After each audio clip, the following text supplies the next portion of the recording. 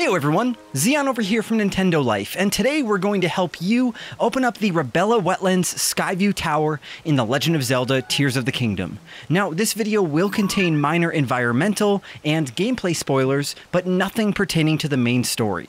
So if you're looking for the Rabella Wetlands Skyview Tower, you'll find it stationed in the East Necluda region, southeast of Central Hyrule and southeast of the Sahasrah Slopes Skyview Tower, which we also have a guide for. Now, the thing that makes this tower tricky to activate is the fact that its entrance and surroundings are completely covered in thorns. Now, you might think that you can just light them on fire and they'll burn away.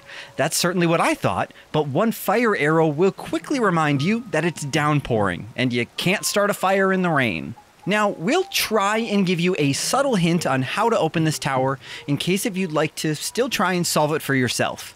So just a bit south of the tower is a family camping whose village is under attack, so they fled for safety. They don't really have anything to do with unlocking the tower, but you can try and take a lesson from them by paying attention to how they're taking shelter from the rain and what that's allowed them to do.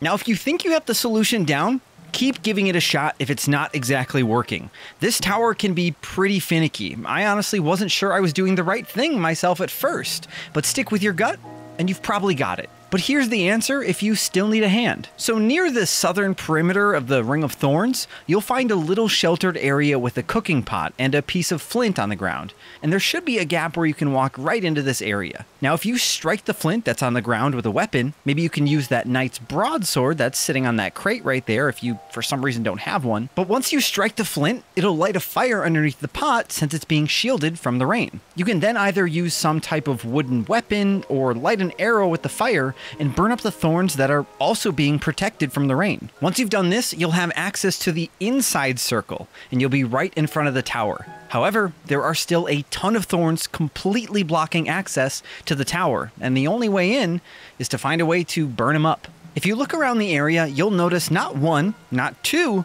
but 3 whole Hyrule Restoration material stations that are free for you to use. And this right here is the key to solving this puzzle. Essentially, you'll want to take a bunch of the wooden planks and make a shelter out of them that's long enough to balance on the scaffolding on each side of the tower, near the entrance. You want to make sure you can connect these boards together as straight as possible, as rain still may be able to get in, and you'll have a harder time starting a fire if they're a little offset. I ended up having a problem where I was able to burn some of the thorns down, but not the thorns in the center. So I ended up having to use extra boards on the side of the thorns to protect rain from coming in that way. It was very strange. So once you have your shelter made, you can either lob a fire fruit in there, you can fire one with an arrow, you can also try swinging a weapon that has fire properties.